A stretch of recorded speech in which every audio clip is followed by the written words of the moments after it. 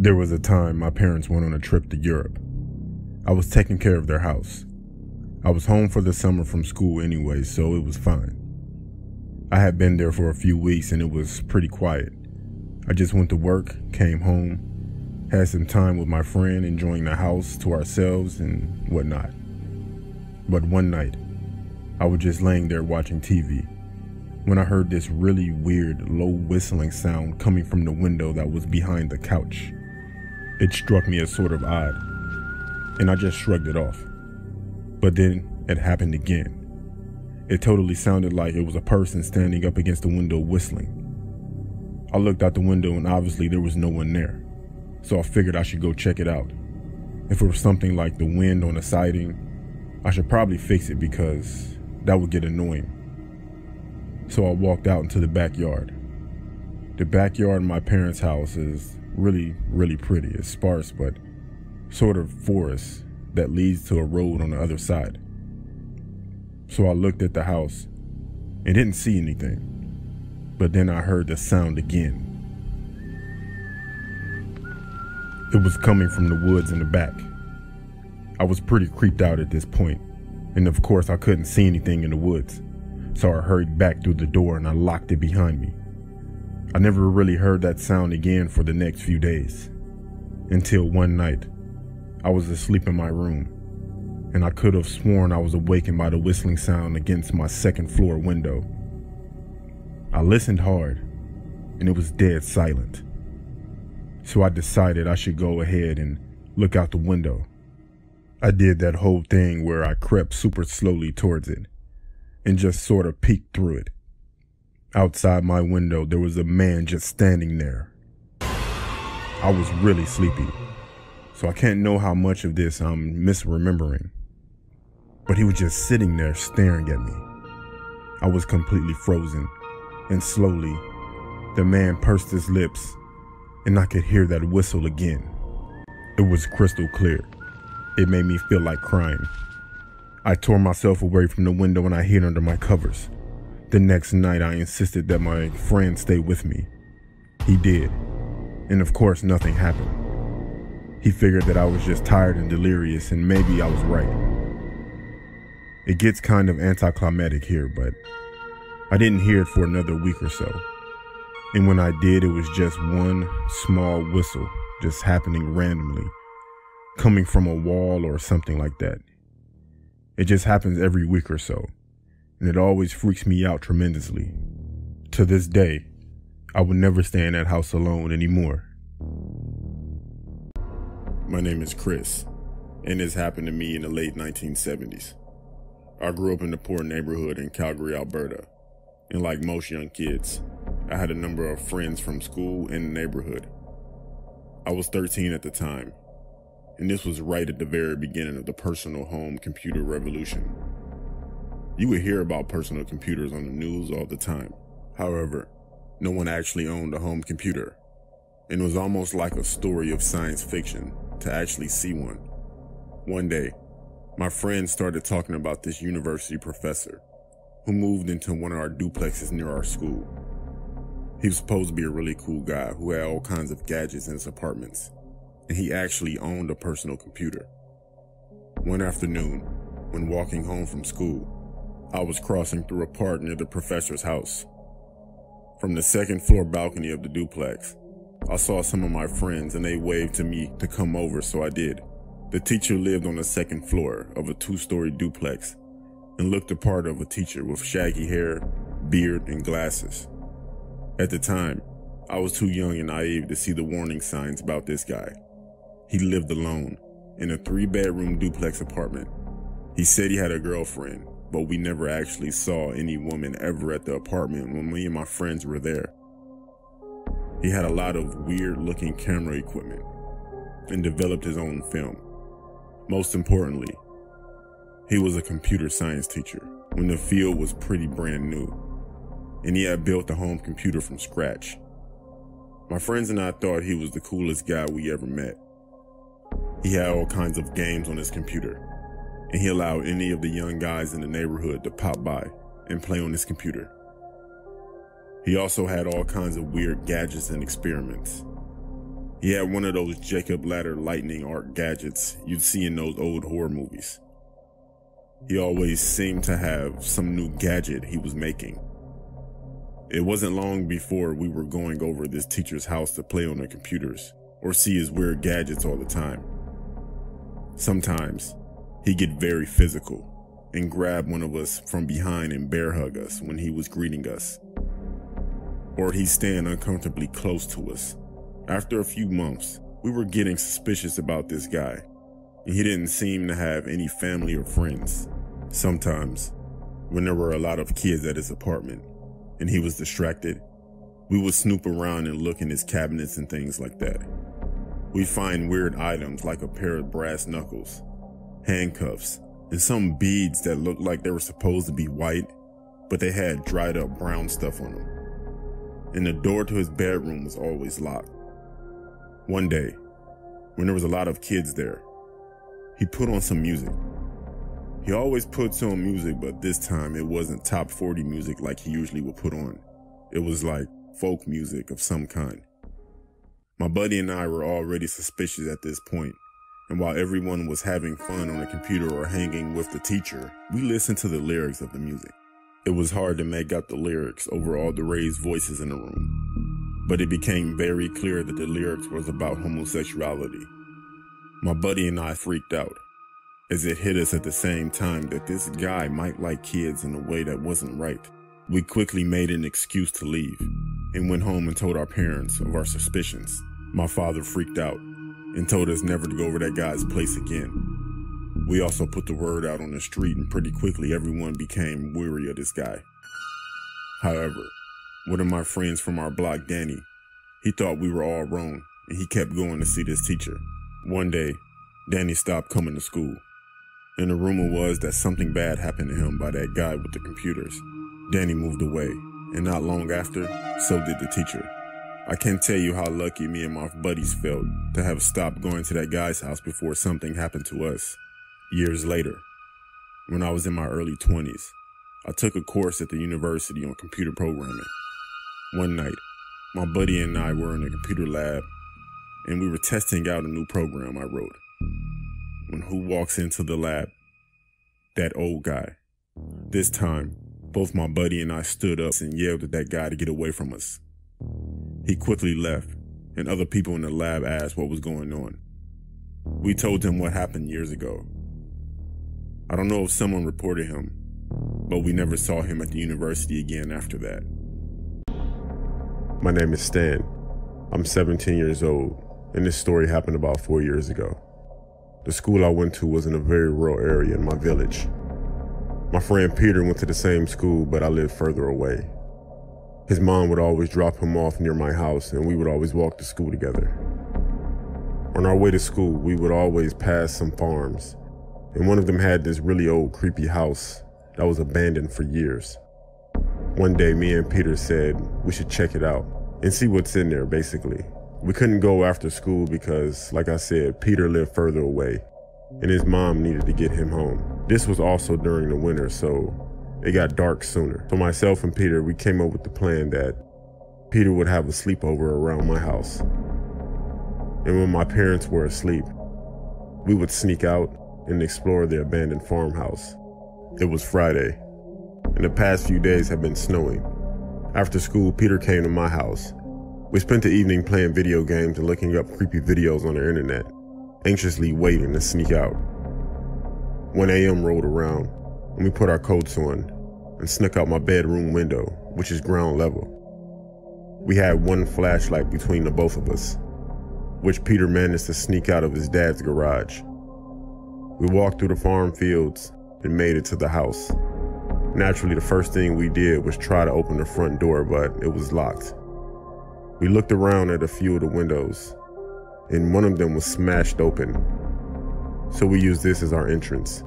Surprisingly, the place seemed rather untouched for how long it had been rumored to be abandoned. It was just covered in dust and had a really strong smell. Not bad necessarily, but it did smell odd. I shined my flashlight to the top of the stairs. I couldn't see anything, but it seemed really eerie up there. And then I heard wood creaking. It kinda sounded like slow footsteps, but I wasn't certain. Peter then said, "We should check upstairs." I told him I'm not going. There's probably some maniac up there waiting to kill us. The next thing that happened was the phone rang. One of those really old phones made myself and Peter jump out of our skin. At that time, I didn't think about it, but I thought it was weird of how someone was calling this house and it was abandoned. I picked it up and I said in a nervous voice, hello?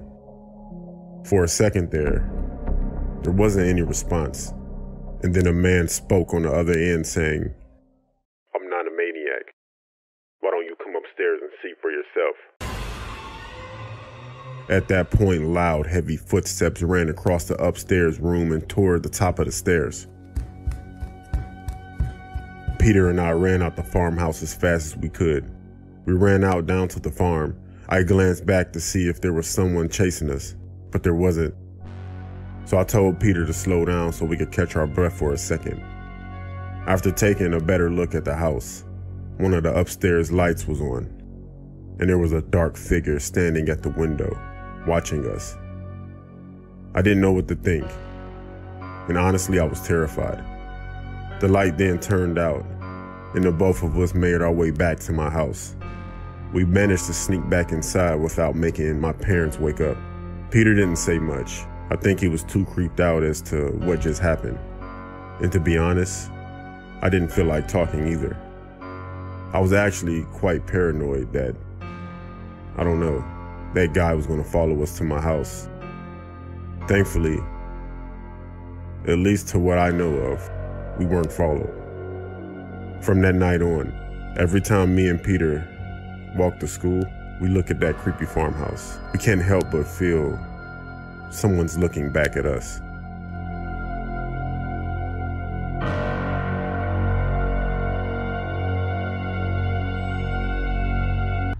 For a little backstory, I'm trans.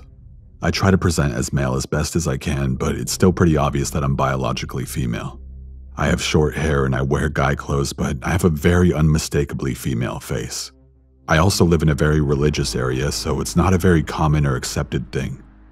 One of our neighbors is a priest, but he's very accepting and his house is a bit like a second home for me, because I think of him like one of my grandparents and he sees me as a grandson. Anyway, I was walking home from school during the winter a few years ago and it had started snowing. Needless to say, it was pretty damn cold and I was miserable. The wind felt like it ignored my clothes and chilled me right to the bone. It was hard to hurry because the freezing wind made my muscles really stiff. I was only maybe a quarter of the way home when a car slowed down and pulled up next to me. It was just a little old lady. She looked nice enough, and at this point I was willing to do anything to get out of walking another 3 miles in the cold, so I got in when she offered to give me a ride. It felt a hell of a lot better in that car than it did to walk. She was very nice at first. She prattled on about how her grandchildren went to the same school as me, talked about how lucky we were to live in such a nice Christian community, and so on. When she started on about being a good Christian, about how much she loved Jesus, I was a bit uncomfortable, but I didn't say anything. After all, even though I'm not a Christian myself, it isn't my place to say anything about religion. Believe what you believe and all that. She'd just been nice enough to give me a ride, so I didn't want to offend her. When she started talking about Leviticus, that's when I knew I had messed up by getting into her car. She started going on and on about gay people and how they're just confused, how man should not lay with man, and so on. We were getting close to where I was going to have her drop me off. When I mentioned that she could drop me off there, she looked over at me and didn't say anything. She didn't slow down either. I was starting to get nervous. We passed the point I'd told her about. I looked over at her and said something along the lines of, "You can let me out here." She gripped the steering wheel really hard and said, "I can't let you out. You need me." I asked her what the hell she was talking about and she turned to me. "Your short hair. I knew I needed to help you when I saw it. You're a sick girl. You need to let go of the demon inside you." I tried to cast aside the discomfort of being called a girl and stumbled out something about just liking short hair, having a boyfriend, anything that would make me seem a little bit more innocent in her eyes. But it didn't look like she believed me. I wanted to cry as I watched the drop-off point get further and further away. I begged her to let me out, promised that I would go to church, repent my sins, as long as she let me out and let me go home to my family. She screamed at me that she hated dykes and that she was going to call her son to help her, quote, fix me. At that point, I knew I needed to get out. I grabbed the handle and unlocked the door, only to feel my hopes sink as the electric lock kicked in and relocked it. She was still screeching about how I just needed to be with a man and it would fix me. That accepting God's truth would fix me. It might sound ridiculous to be afraid of an old Christian lady, but I was terrified. I was so scared of what would happen if I didn't get out. I took my chance and rolled down the window as fast as I could and made a jump for it. I landed on a pile of rocks and my breath was knocked out of me. I could hardly move. Everything in my body hurt horribly, but I knew I needed to get out of Dodge before she decided to come back. I got up and limped into my neighborhood. As soon as I came to that old priest's house, I snapped out of the stupor I was in and was hysterical. I banged wildly on the door until he let me in, and I cried uncontrollably while he called the police. I was taken to the hospital after I told the police what had happened. The jump from that car broke my femur in 4 places and cracked both my knees. It amazed doctors that I was able to make it to the priest's house in the condition that I was in. I've never seen that lady again or her car, but since then I never walked to or from school alone anymore. I can only hope nobody ever got into her car again.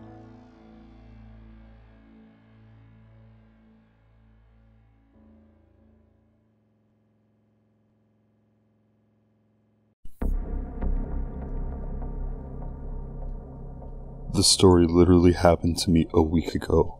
My name is Joseph and I live in a country based in Europe. I am a student studying at university and currently live with my parents.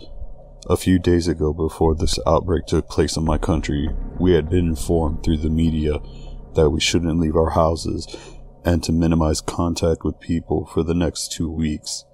The government had closed down all schools and certain businesses.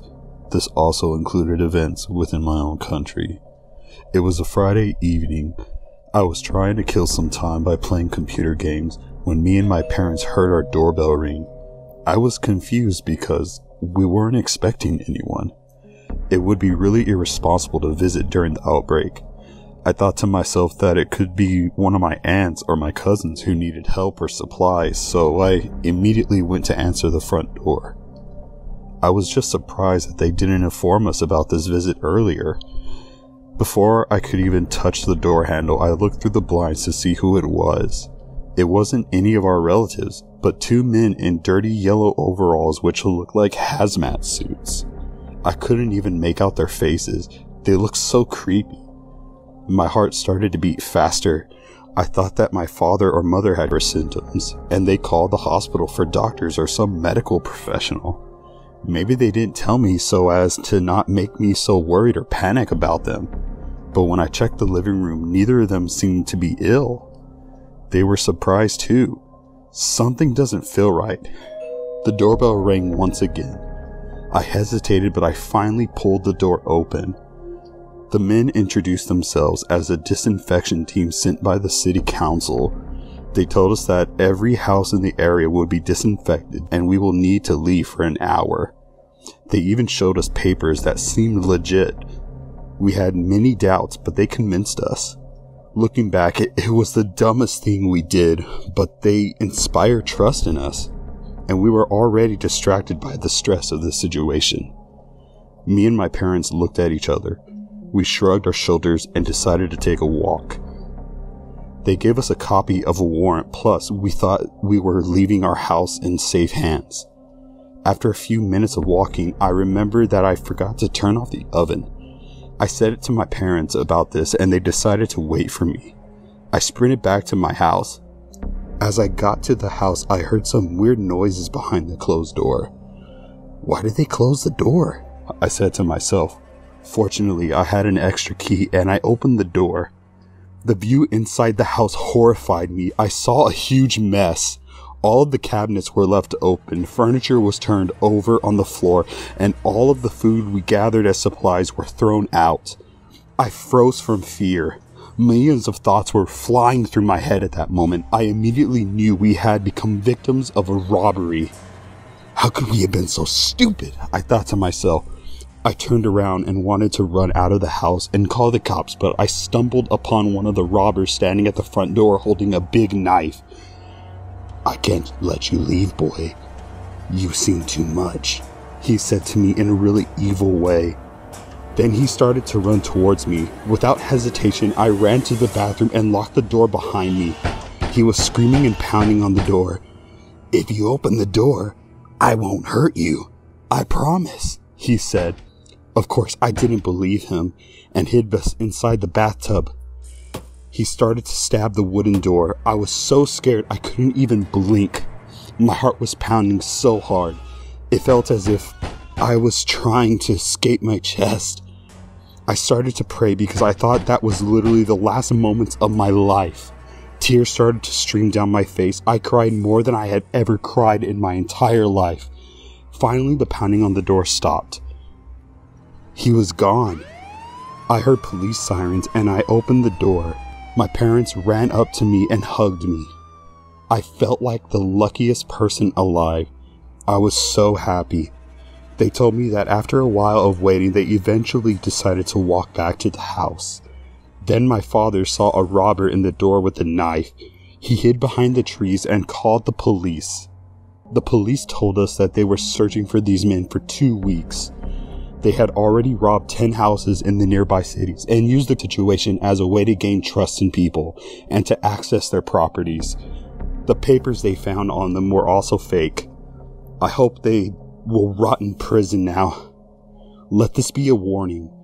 I hope you guys won't fall for this kind of scam. I have never been a huge believer in the supernatural, but I'm not closed-minded either. It's just I have never had an experience of my own. That is, until one night in early December of 2016. I was 16 at the time and was doing what I love best. That is, hunting with my father and grandfather. I had been an avid hunter since my dad brought me my first hunting license when I was just a mere age of 7. Throughout my life I have hunted all kinds of game, from pheasants and turkeys, bears and foxes, to deer and elk. So it's safe to say, I am very familiar with the wildlife all over the United States. This particular encounter took place on my grandparents' property in southern Maine. They own 55 acres of land with a small river that runs through the southwest corner of the property. However, that time of year, that river is nothing but a mud pit. For a little more detail, the topography of the land is very hilly with steep inclines and deep valleys. The plan for the evening hunt was supposed to be a short one and was only supposed to take 2 to 3 hours. My dad and grandpa were supposed to come from opposite sides of the valley, and I would come down the hill, and we would all meet at the halfway point in the valley and walk out together. The valley was very easy to find, and it was an old logging road and was well marked.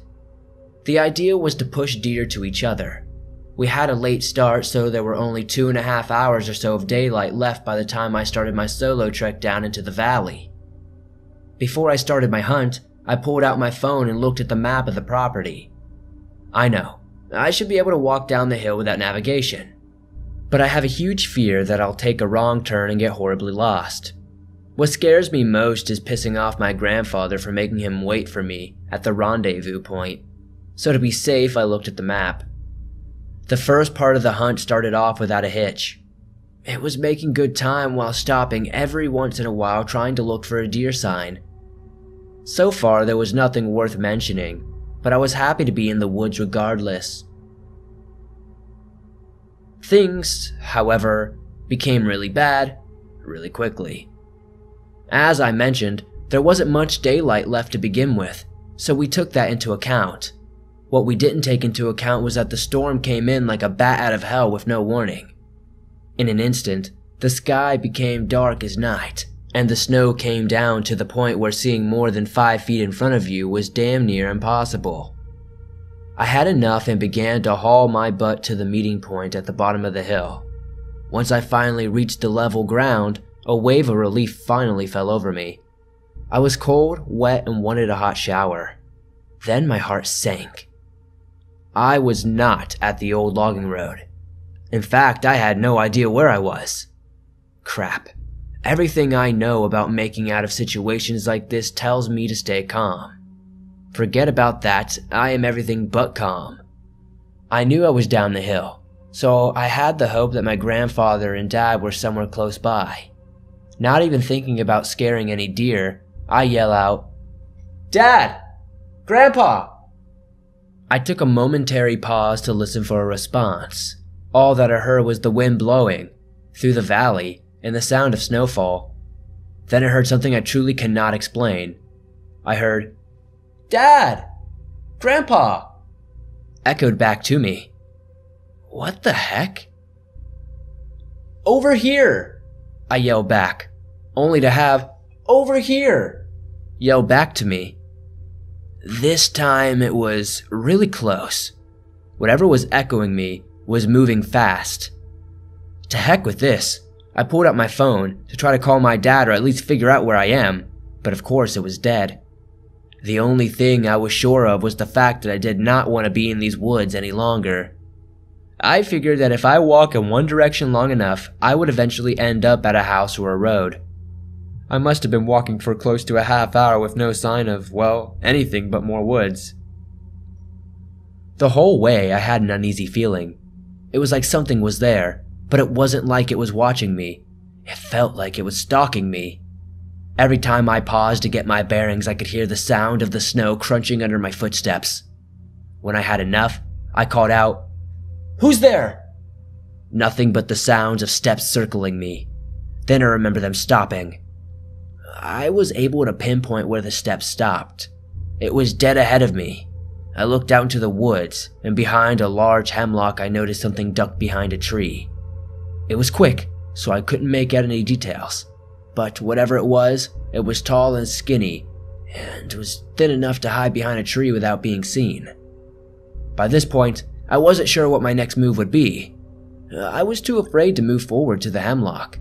I had no interest in finding out whatever this creature was. I raised my rifle and pulled back the firing pin.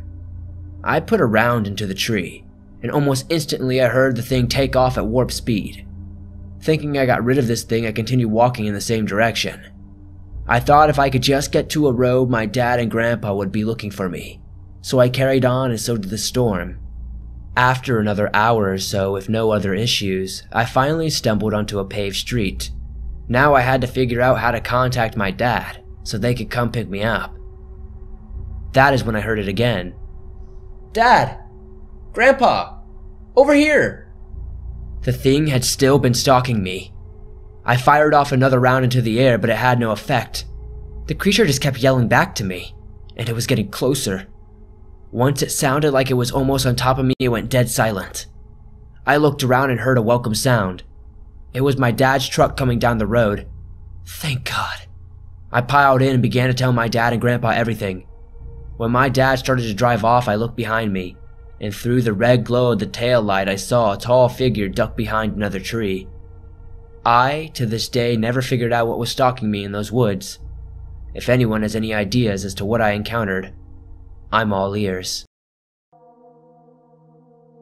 For this story, my name will be Charlie. Years ago, in my first year of college, I lived in a dorm. But if only I knew what was going to happen. I earned a scholarship to college for baseball, and all the players lived in one dorm. Being that I was a freshman, they roomed me with a senior so he could show me what right looks like. He was a pretty tough guy who no one would mess with, so I felt like I was in good hands. It was the winter, and by that time of the school year, I was pretty set in my ways and comfortable. I was invited to a house party that one of the sororities were throwing, so I went with a few friends. When we got there, it was like any other party. People were outside, and some were inside having fun. While inside, there was music playing, along with people playing video games in one room, and it looked like a board game going on in the other. That was upstairs. After a while, I went upstairs to see why anyone would be playing a board game at a party. When I got to the room, I noticed that it was the most quiet room in the house, which was odd to me. When I walked in the room, there were 4 girls and a guy sitting at a table. I asked what was going on, and they said they were using the Ouija board. I thought it sounded interesting, so I joined. But I never really believed in that type of stuff. While we were messing with the board, they said that there was a girl in the room. but I think that one of the other people that were playing moved it, so I left. That's when unexplainable stuff would happen to me in my dorm. I'd hear laughing in our hallways at odd times of the night, knocks on the window, and I started to have bad dreams. I told my roommate, but he told me it was stress from our upcoming midterms. That went on for about 2 weeks. Then one night everything changed for both of us. I remember it being a Thursday night when this happened. I was asleep in the middle of the night and all I heard was, Charlie! Charlie! Charlie, wake up! I remember making noises and being half asleep, but I acknowledged him. Then he said something that woke me up immediately. Charlie, what the fuck is that in the corner? I looked in the corner of the room and I swear there was a silhouette of a girl. I was so afraid that I jumped off the top bunk and I told my roommate to get up and run, but he was so petrified. He was under his covers quivering. Then she spoke. Why do you seem so scared? All I wanted to do was play with you.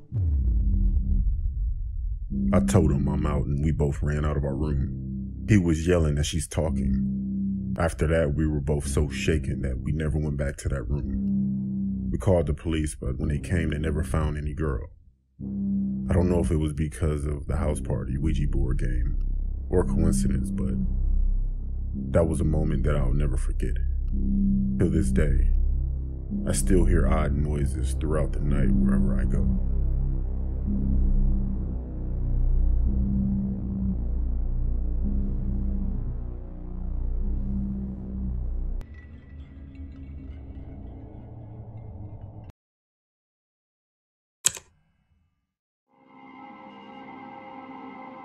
So, I've been watching a YouTube series about deep web exploration. I won't name this series or the channel it belongs to. I mean, I'm not getting paid for advertisements. Anyway, I looked up a video on how to access said deep web. I did it fast and dirty, not much research on what not to do. Big mistake. Let me tell you right now, using Windows on the deep web is a bad idea. That much I did know. Easy to get hacked that way since it's the most prominent OS. I know you can boot up a live USB on a Linux clone OS. I mean, a simple Google search can tell you how to do that. It's not as difficult as it sounds. But I figured if my laptop gets hacked, I'm screwed. I can't exactly afford to just buy a new one right now. So I thought I'd be smart and use my Android tablet. What a genius, right? Yeah, I know.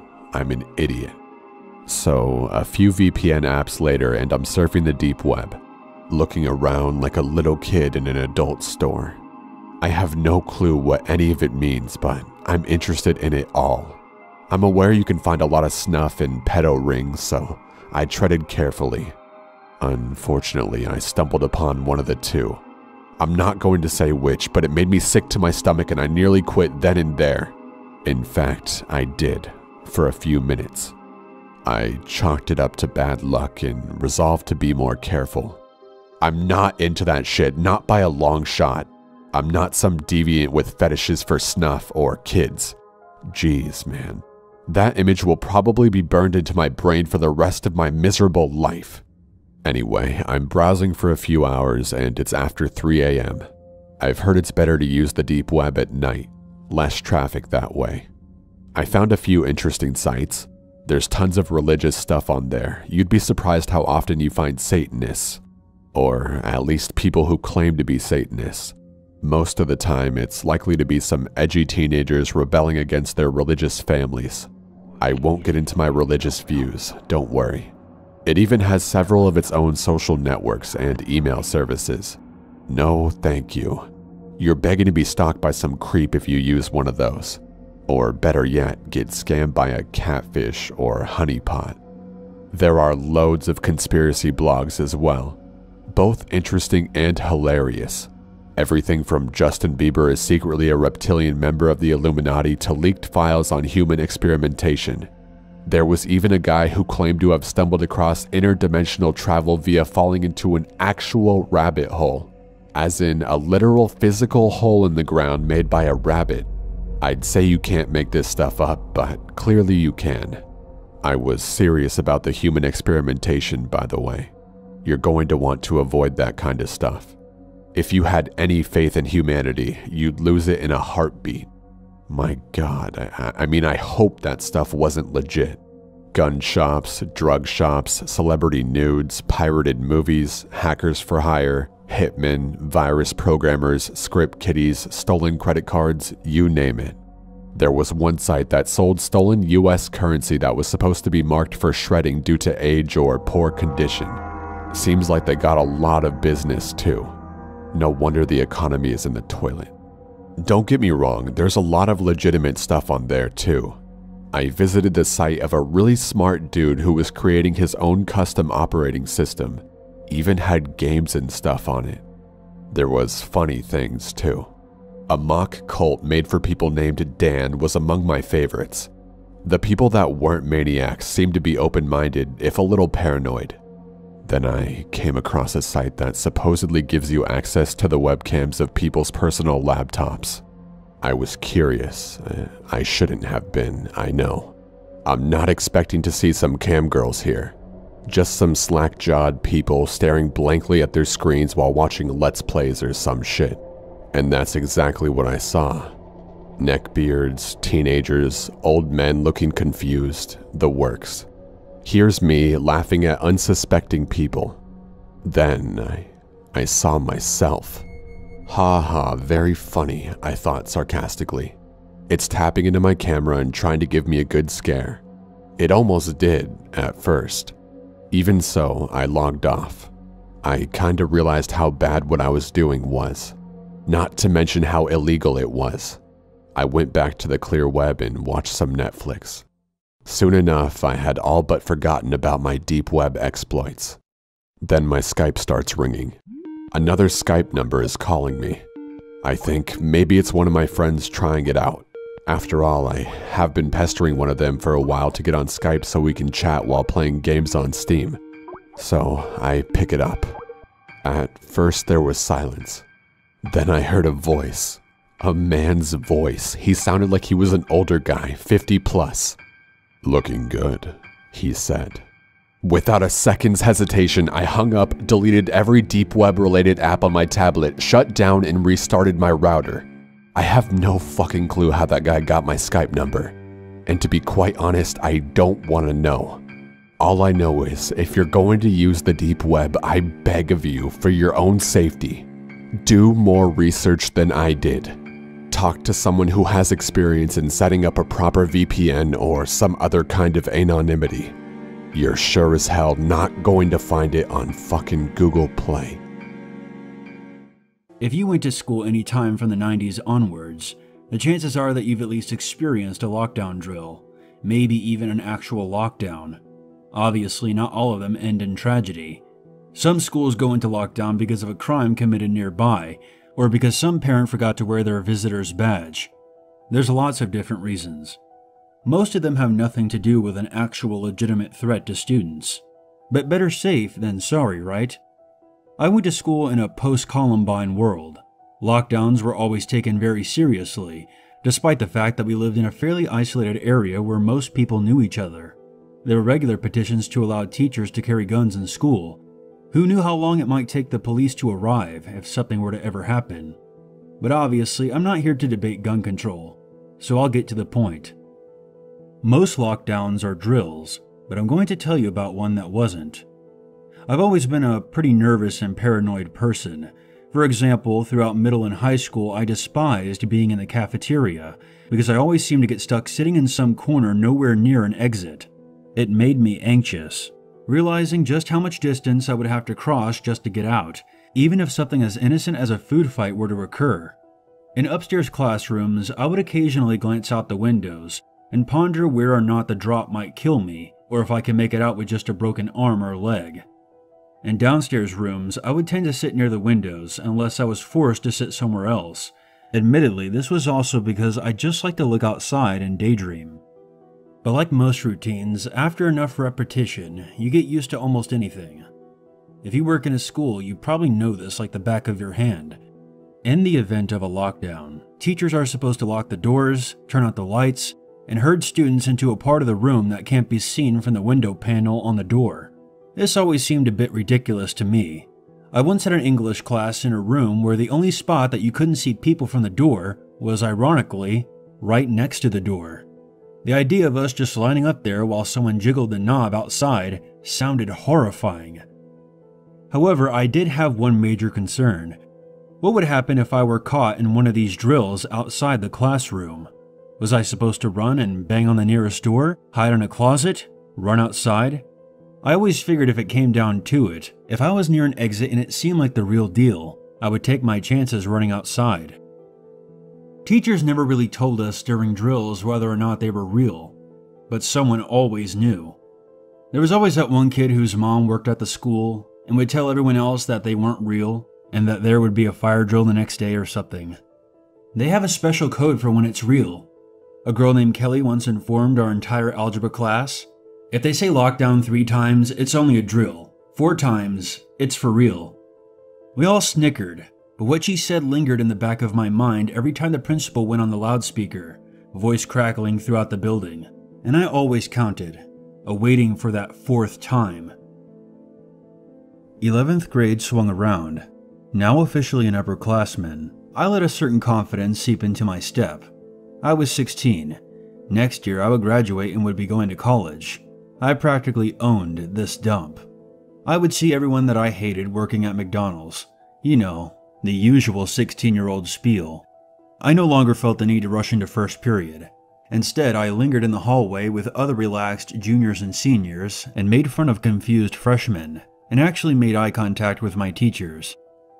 This newfound skip in my step was what led me to cutting the first period bell very close, as I wiped out my shirt with a wet paper towel in the bathroom.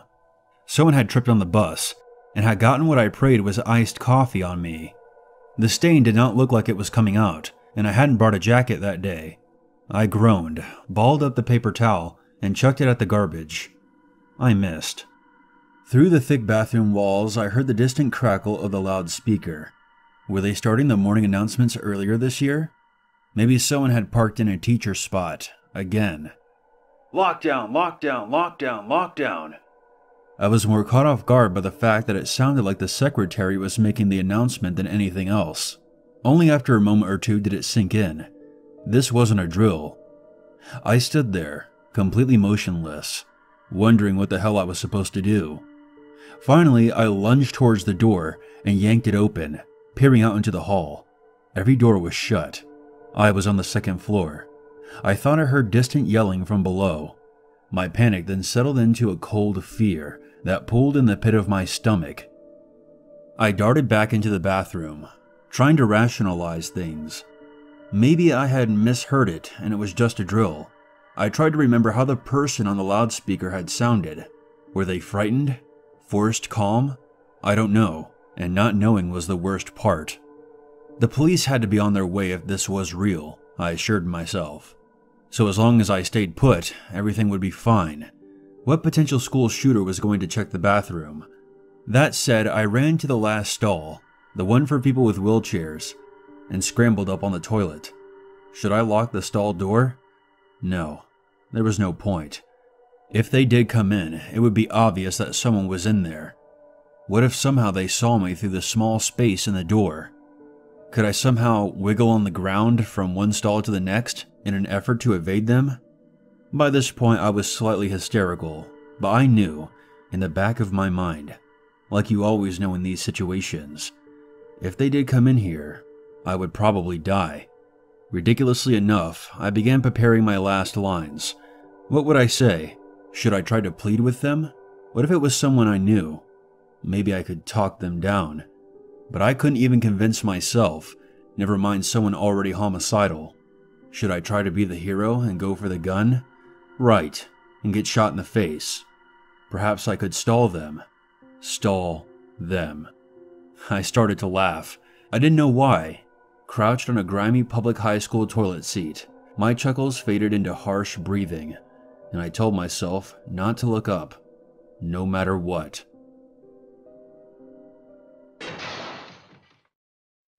I heard a loud noise from down the hall and flinched, although I had no idea what it was.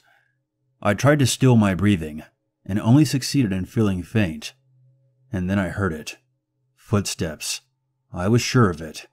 Maybe it was a cop, I told myself. The footsteps drew closer.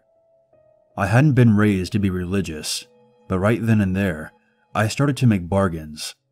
I didn't care if I got shot, as long as it didn't kill me or paralyze me. Actually, that might be worse. I just wanted to go home. If whoever was in charge of this shit just made sure I got home, I would do whatever the hell they said for the rest of my life. Maybe they didn't have a gun. Maybe it was a knife. Maybe I could get out of this with a few nasty scars and a story. The bathroom door opened, and I went blank. I'm not sure how to describe it. I felt completely removed. I was there in the stall, but also, I wasn't. Like maybe it didn't really matter much either way, like I was beyond all of it. For a fleeting second, I wondered if I would collapse and die of fright. I knew they were there. I heard them. The first stall door swung open with a groan, as did the second. I tried to close my eyes, but I couldn't. My eyelids refused to cooperate. The third stall door opened. I was convinced I could hear them breathing. I wondered what they were thinking. Were they excited? Could they hear my breathing? God, I thought, don't let it be someone I know. The next stall opened, and the one after that was mine. Suddenly the loudspeakers crackled on. Lockdown is now complete. Students and staff, thank you for your cooperation. The person in the bathroom paused. They then turned and left, doors swinging quietly behind them. I didn't leave that stall for another 5 minutes. My first period teacher was very annoyed, but I didn't really care. I informed him about what happened, and he called the vice principal down, and I relayed my story to her. She seemed skeptical about my claim, and told me that the lockdown this morning was only a drill. The staff at the school was questioned, but no one had gone into the bathroom during the lockdown to check for students. I never really heard any more about it, but I am certain that there had been someone in there with me, and they came very close to finding me.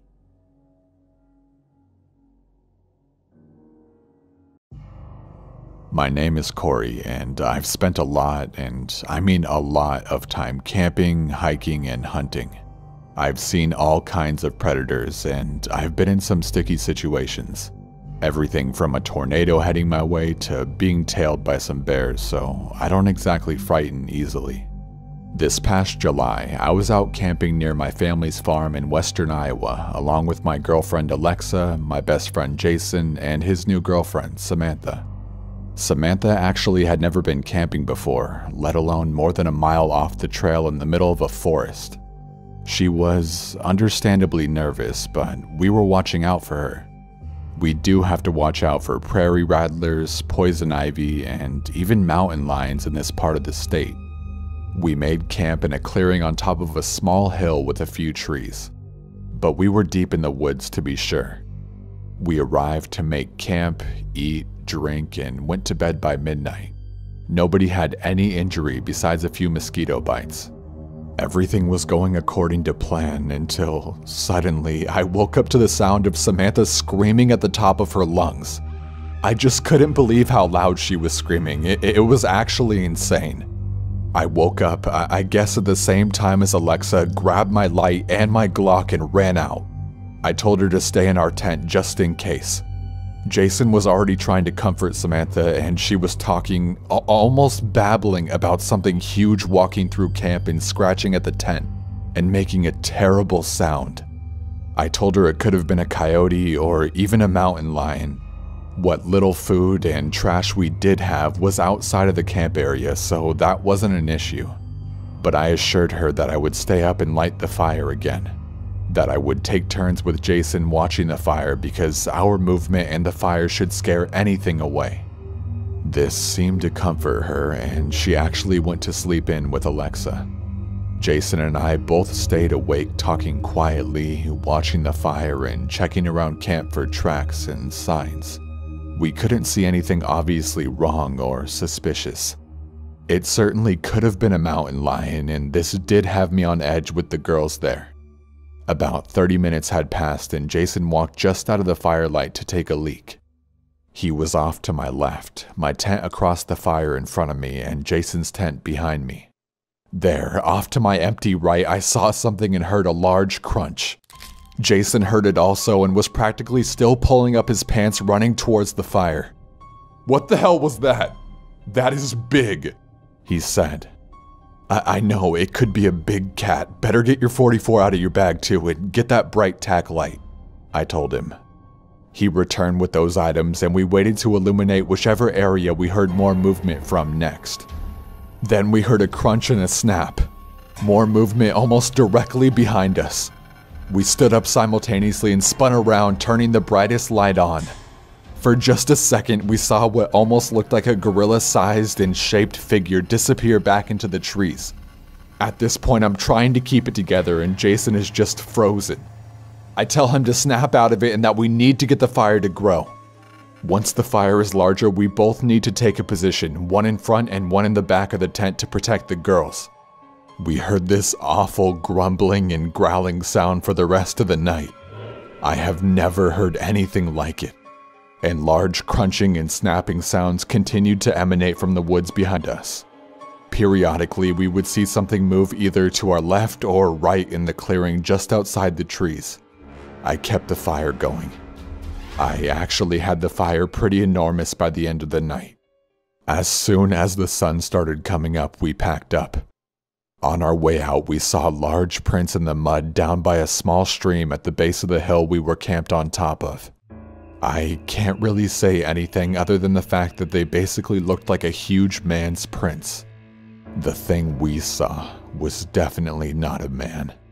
I don't know what it was. I don't know if it was going to hurt us. I don't know if it was Bigfoot. Frankly, I don't want to know. The way I see it, it's really not relevant because I was thinking it was a mountain lion initially. Those are also dangerous. I won't let this stop me from camping. Sometimes I guess you just hear scary things at night in the woods. Because scary things do live in the woods. I guess that's just part of the adventure. This happened to me about 7 years ago. I worked at KFC through high school and college. I went to college really close to where I grew up, so staying at the same work location was very easy for me. One day I went to work at 4:30 and had to work the drive through half of my shift due to someone calling off. It seemed like a regular day until we were getting ready to close. At around 10:50 p.m., this guy walked in and stood by the front register. He looked weird as if he just came from a costume party. I let him know that when he's ready to order, just tell me, as I'm cleaning due to us closing in 10 minutes. He told me that he wasn't ordering and wanted to know what time we closed. I told him 11 p.m. and he left. I noticed that he got inside a van that has been sitting in the parking lot for hours. I thought it was weird but continued to clean up. There were a few of us still on shift. Again, everything seemed regular that night. I grabbed the trash and went outside toward the dumpster. As I approached the dumpster, I noticed someone trying to hide in the shadows behind the dumpster. I stopped immediately, and I tried to squint in order to get a better look. Then whoever that was behind the dumpster moved back so I wouldn't be able to see their shoes anymore. But they didn't know I already saw them. I turned around immediately and went back inside. I told my manager he went to the door with one of my coworkers to get a better look. They couldn't see anyone, so they went outside to check it out and left me inside by myself. I felt safe while they were outside. I went to the cash register at the drive-thru to cash out for the night. Then on my left, I swear I saw the man from earlier in the window. He had a blank look on his face, then he started hitting the window with a dead raccoon trying to get in while yelling my name. I ran to the front door as my manager and coworker were walking back in. I frantically told them what happened, and my manager ran back outside to the window while my coworker stayed with me and called the police. The guy left before my manager was able to get him.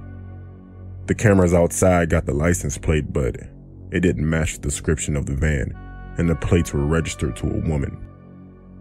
This guy was never found, and I am forever worried that he will come back for me. I've been working at McDonald's now for over 5 years, and this is still my creepiest experience there. This happened 2 years ago when I was 18, and I had been working my first overnight shift on front counter.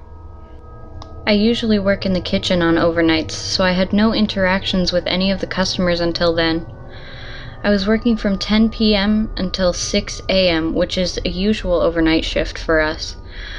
Around 3 a.m. I was making some fries when I noticed a man standing there and trying to take pictures with his cell phone of me and my other female coworker, Rebecca.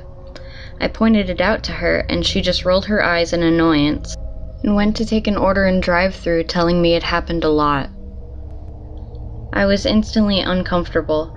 I wanted to tell the manager, but he was in the office doing his manager stuff and I didn't want to bother him. I went over with what I felt was a nervous smile and quickly did my usual greeting. "Hello, what can I get for you?" He just kind of looked at me and stayed quiet. He was about 5'8", white, early 20s, medium build with dark hair and brown eyes. An average man, I would say, but something about his piercing glare made me feel super uncomfortable. Then he smiled, a smile that sent shivers down my spine. "I'll just have a coffee. Black, sweetie," he said, and I could instantly smell alcohol on his breath. I nodded and told him the price before he pulled out a $5 bill and went to hand it to me, making sure our hands touched. I avoided his gaze and went to hand back his change when he winked at me and went to go wait for his coffee. I went to go make it as fast as I could, but, just my luck, we were out of coffee on both the front counter and the drive-thru, as we don't sell much through the night. I turned around and kept as little eye contact as I possibly could. "I'm sorry, I'm gonna have to brew you a fresh pot. Should only take about 3 minutes." "Don't worry, I don't mind. I have quite the view while I wait," he replied, shooting me a wink. I just smiled awkwardly and looked away. I had to make sure I didn't fall behind on my shift, so I began to set up the muffins on the display so we had them all ready for breakfast, which starts at 4 a.m. in Canada. "So, Susan," I heard behind me, realizing it was the guy. I instantly tensed, wondering how he knew my name before I noticed I had my name tag on and quietly cursed to myself. I turned around and looked at him, and he said, "What time are you stuck here until tonight, beautiful?" I instantly panicked as I didn't do well in these situations. 7, I said nervously, which then the guy gave me a huge grin. "Oh, so you still have time before you're off, eh?" I nodded and noticed the coffee was done pouring, so I went over and made his coffee as he watched me with an intense stare.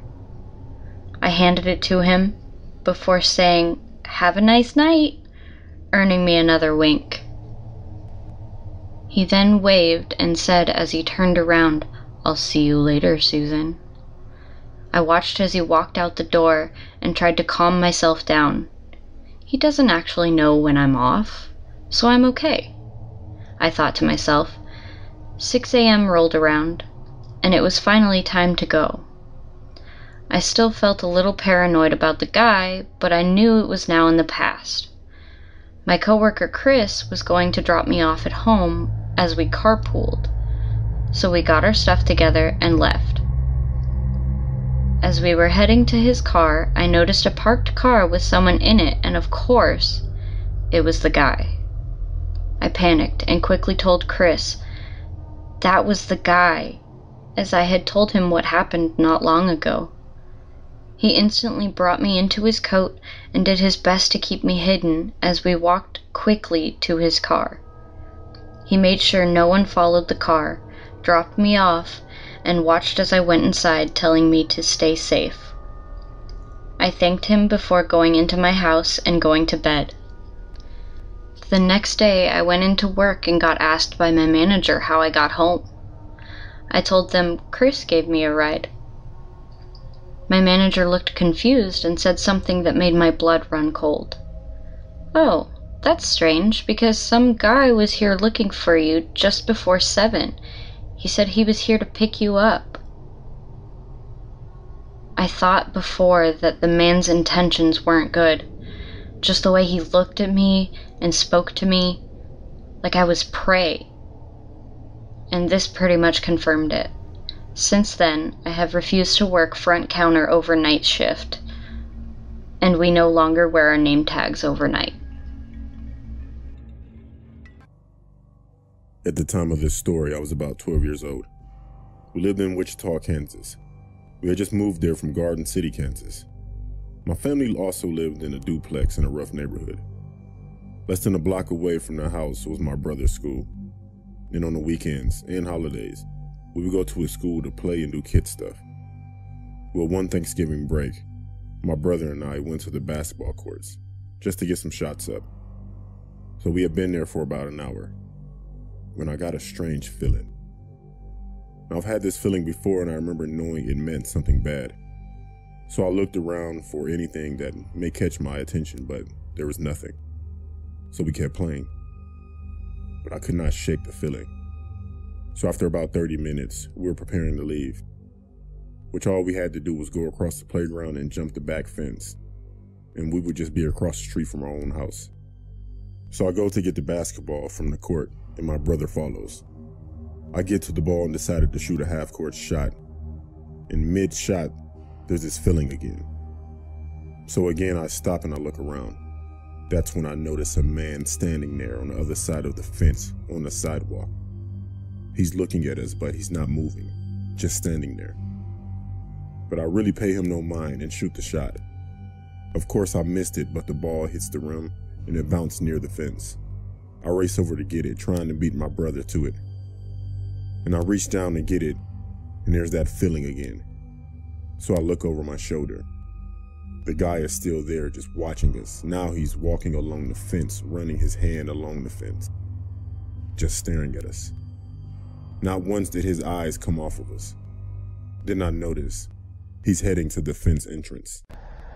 Now I knew that being next to the busy street, people could see us as they passed, but that feeling was so strong, and this guy, he looked so creepy. And he keeps staring at us.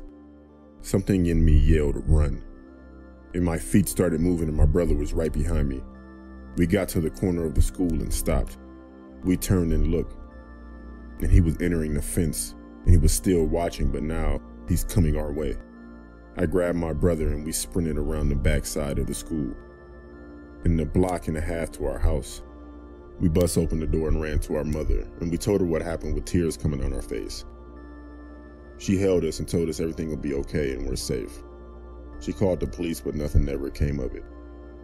And ever since then, my brother and I were too afraid to go to the park by ourselves. When I was 21, I transferred to a college in San Francisco. I checked out a room for rent on Craigslist. It was in a really nice 2-bedroom apartment. It was cheap rent and close to campus, so it was the ideal spot. The girl who lived there was 29 and her name was Beth. She was tall and wide, and she had jet black hair and wore pale makeup. She seemed nice, although a little quiet, but she seemed to like me and agreed to let me move in. So far, so good. My first night there, we went out for pizza, and that's when I could tell that something was a little bit off with her. Throughout dinner, she kept telling me how much I looked like Shia LaBeouf. I didn't know what to say, so I just shrugged it off with a thanks. I mean, I looked nothing like Shia LaBeouf, so it just didn't make any sense to me. When we got back home, she asked if I had seen her room yet. I said no, and she took me to see it. Her walls were covered in posters of Shia LaBeouf. She had even printed out photos of him all over her mirror. She owned all of his movies. I mean, I didn't know what to make of it. It was creepy. The whole night she had been saying I look like him, and now it's obvious to me that she's obsessed with the guy. A few weeks passed, and I never really saw her that much. We didn't spend any time together, really. She would come home from work and practically run to her room. She would spend the whole night in there. She had this really creepy high-pitched giggle, and I would hear her giggling through the walls at night. I wondered what the hell she could possibly be doing. Occasionally, she would come out and talk for like 2 minutes, and then she would always be slurring her words, so I suspected she was drinking a lot. Sometimes she wouldn't say anything and she would just stand in the hallway and watch me in the living room. I would turn and see her and be surprised and say something like, "Hello, Beth." And then there would be this long, awkward pause and she would just give out her creepy, high-pitched giggle. It was uncomfortable being around her. She gave me the chills. One night, I woke up at around 2 a.m. because I heard what sounded like the front door being unlocked. I came out of my bedroom and all the lights were off, but I could still see Beth standing at the front door. She had her face against it, and she was turning the lock back and forth over and over again, and every time she turned the bolt, she mumbled my name. Max. Max. Max. Seeing her standing in the dark and mumbling my name really freaked me out. And it doesn't help that she kinda looks like a bigger version of the girl from The Ring. I just quietly went back to my room and tried to sleep. One night, I was watching Gladiator and she stumbled out of her room and turned on the living room light, forcing me to pause the movie, which was annoying. She then asked me if I wanted to hear about her ex-boyfriend. It was an uneasy segue into the topic, but I just said sure and then awkwardly sat back to listen to her. 10 minutes into her story and she was extremely riled up. She was screaming at the top of her lungs about their breakup. I was worried that the neighbors were going to call the cops and she wasn't listening to me when I was asking her to lower the volume. Amidst all of her screaming, one thing she said really freaked me out. She was in such a fit and she yelled that she'll slit his fucking throat. That was a big game changer. Suddenly I had no idea what this girl was capable of. I mean, she was practically a stranger, and everything I had seen was becoming alarmingly disturbing. After a few more minutes, she told me thanks for listening and started doing her giggle. I got out of there pretty fast and went to my room to go to sleep. I had a pretty unsettling feeling about being in the house with her. And what's worse is that there was no lock on my bedroom door. I pushed the edge of my dresser in front of it to act as like a little barricade. I woke up in the middle of the night to the sound of my dresser scraping against the floor. Beth was pushing the door open. I turned on my light, shouting at her to stop. I could see her through the opening of the door. She was so drunk and had this insane look in her eyes. I pushed the door closed and yelled at her to go to bed. I could hear her walk back to her room, but I couldn't fall back asleep. The next morning when I went out into the hallway, my heart dropped. I saw that one of her steak knives was on the floor by my door. I got goosebumps all over my arms. All I could think about was her saying she would slit that guy's throat. I confronted her about it, and she said she didn't remember trying to push my door open. She said she didn't even remember telling me about her ex. I had enough. My lease was month to month, so I found a new spot and moved out. About a month after I moved out, she contacted me. I was at the movies and my phone was off. When I got out, I turned my phone on. And to my shock, I received 40+ text messages that she had sent me over the past 2 hours. They were all just insane texts that ranged from everything between, "Hi, how are you?" to, "I fucking hate you." It was insane. I didn't respond and I never heard from her again. I always wonder if I hadn't set my dresser in front of my door, would she have quietly crept into my room and slit my throat? It freaks me out.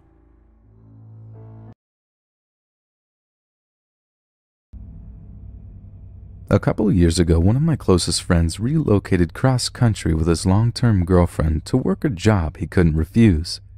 The only issue he had was that he didn't want to fly his dogs out with him when they made the move, since they'd be staying in a hotel for the first month.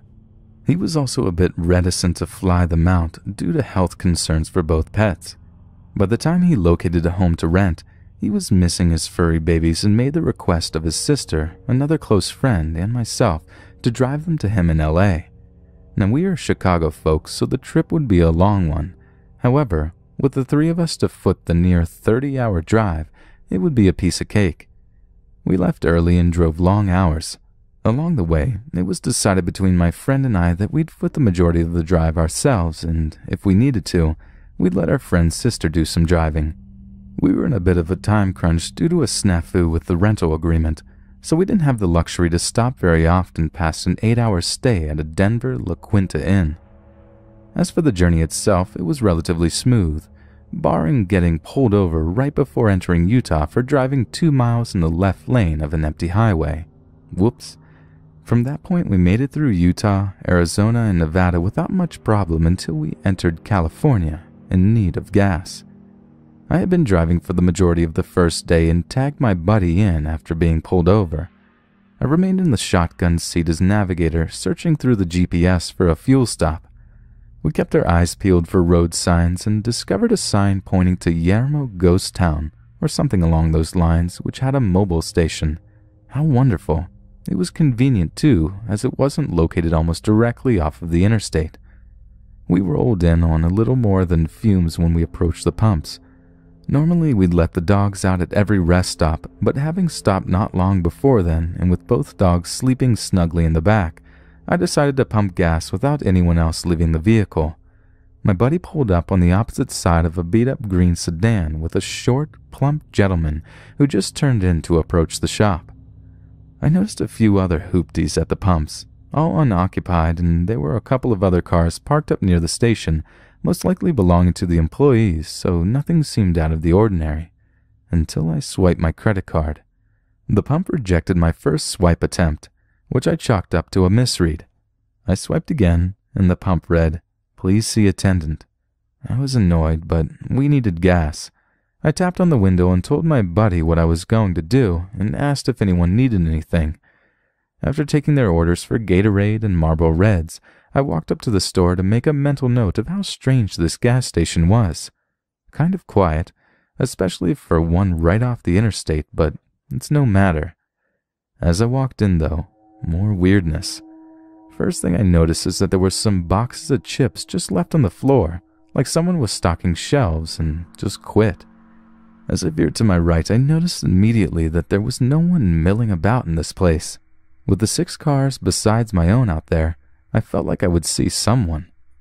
Things got even weirder when I realized that there was no one behind the counter, no customers or workers. And then it dawned on me, what happened to that gentleman who was at the pump adjacent to mine? Surely they can't all be in the bathroom. This is where I began to feel this gnawing sensation in my stomach. Something isn't right. I have always been a person who felt like I could always trust my instincts, and those instincts were screaming at me to just get the hell out. I want to run, but I hold back. I would look suspicious booking it out of the gas station that was empty and decide to just play it cool. Natural. Don't let your body language let on to how badly you're freaking out in your head. I was probably inside of this gas station for only a couple of minutes when I left, but I stopped just before exiting to listen for something. Anything. A flushing toilet would have been a good sound, but nothing. As I exit the shop and see my car, I begin to feel dread. It's like that moment in the movie where the hero is about to make it to the end of their trial, but the celebratory fanfare disappears, and in that silence, something comes and strikes them down. I'm about 25 yards from the car when I see this gentleman come out from around the side of the shop opposite of me. This is not the same man as I saw while pumping gas. He was larger and had a peculiar look on his face. And the best way I could describe it was like Nick Cage's smile from Face Off before the titular act had occurred. I continued walking towards my car, but when I turned back to look at him, he was now walking towards me with a purpose. At this point, I got the fuck back to the car with increased urgency in my step. And of course, my friend has the door to the car locked like a complete douche clown. There is also the 95-pound golden retriever sitting in my seat. Apparently, my travel companions did not notice how freaked out I was, or the creepy gentleman still walking in my direction. I punched the window and told him to unlock the fucking door, to which he only half rolls down the window to tell me the dog was in my seat and they were afraid she'd jump out when I opened the door. I reached my hand in and threw the dog towards the back seat as hard as I could while my friend is just now realizing how freaked out I am. He started the car and drove off quickly. I took one last look back and see Nick Cage had stopped about a pump away from where we were, still with that same look on his face. We found another gas station further down the road, this time with a ton of people inside and out.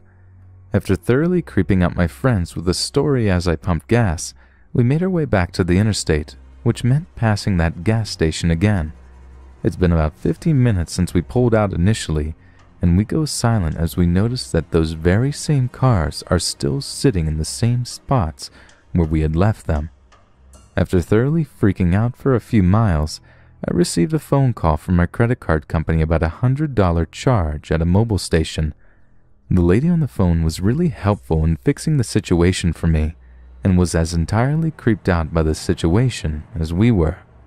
In the end, we made it to LA and had a great vacation, but it still bothers me as to what the hell was going on at this little gas station off the highway, and what the hell was that smiling man's story.